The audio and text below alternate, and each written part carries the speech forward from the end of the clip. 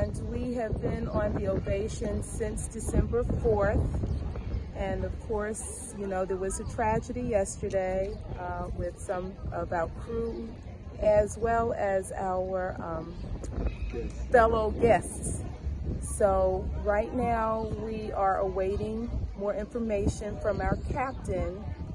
I understand that a crew member has been found and is in hospital. So she was missing yesterday, but she was found today. So we're all very happy and pleased about that.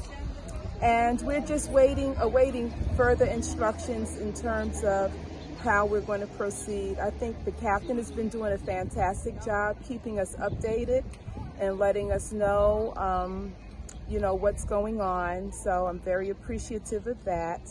And just looking forward to coming to a closure and getting the finalized information, and so that all hearts and minds can be settled. Sad, but settled.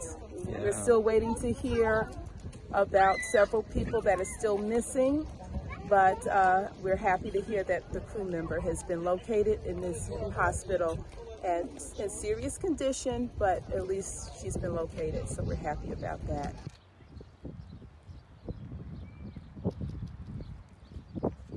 And there's a lot of people on the ship and also on the Facebook, Ovation's Facebook page, saying why were they allowing such a tour when they knew the volcano had been rumbling for the last couple of weeks.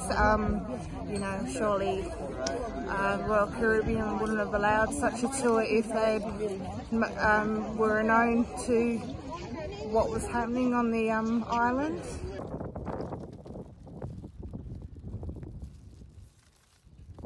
I guess shock. It's one of those things when you hear about a disaster, you don't actually know how to feel. You're just standing there and you're just remembering that you have to breathe while you're hearing this kind of news, and just so much goes through your head, like what if that was me? What if that was my family or my friends? Like, do I know anyone that had gone on that tour? So it's actually quite emotional having to think about it and then talking to people about it. So yeah. Okay, and I mean, it sounds like there's been at least 13 people that may have died from it, and some of the people that were on the ship with you. Yeah, we were talking to a few people about it, especially like the workers, because I guess you get so close with the workers, you're seeing them every day. They're kind of like your friends when you're on this cruise. And yeah, one of our amazing waiters, Joel, he was explaining that one of his friends that works with him was on that tour, and he hadn't heard anything. So I guess it's one of those things where you really feel for them and you want to try your best to help, but you have no idea like how you can help on the boat. It's all like a waiting game kind of thing for us. With the families, we have no idea who has been impacted from that. So we're all just keeping everyone in our thoughts and our prayers and making sure that I guess everyone is safe right now as well.